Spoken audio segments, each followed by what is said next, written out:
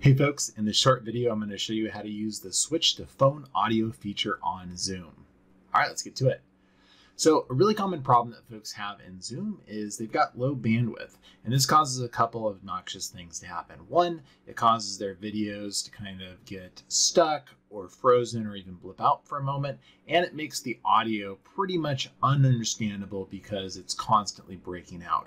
There is not a ton that you can do about the video problem on low bandwidth, but there's a really good workaround for the audio. And so today I'm going to show you how to switch to phone audio while leaving your computer connected to the online video. That way those two data streams are joined, and it allows a pretty functional Zoom connection when you're in a low bandwidth setting. All right, so let's go ahead and get to it. All right, so the first step is you need to be logged into a Zoom meeting, and you need to make sure that it's a Zoom meeting hosted by someone that allows you to use phone audio.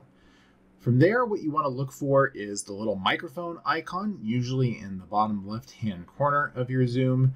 And if you click the little up caret next to it, it gives you this microphone window. And the option that you're looking for here is to switch to phone audio.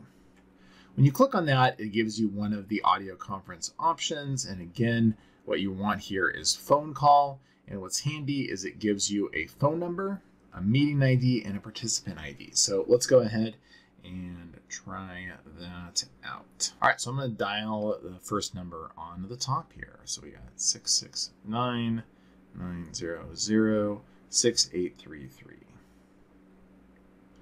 And let's go ahead and call that.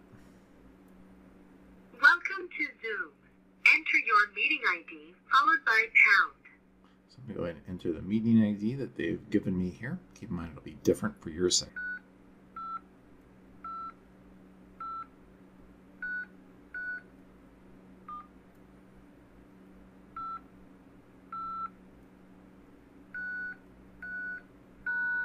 Enter your participant ID followed by pound.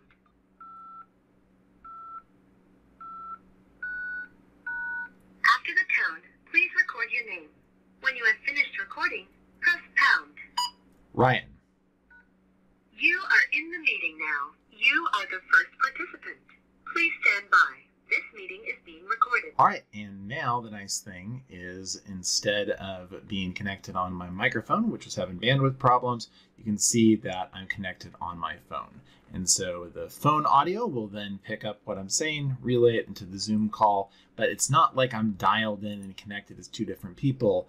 I'm just me, and you can see there that it shows that I'm connected and talking from my phone. So again, this is a really great workaround for folks with bandwidth problems, and it makes it easy to be able to stay connected. I teach public speaking courses, and when students are having problems giving their speeches, I just have them leave their cameras on, but dial in, and this method works really great. If you have a pair of AirPods or wireless headphones, this can be even more beneficial because it allows students the ability to kind of get away and kind of have a wireless lapel mic with them.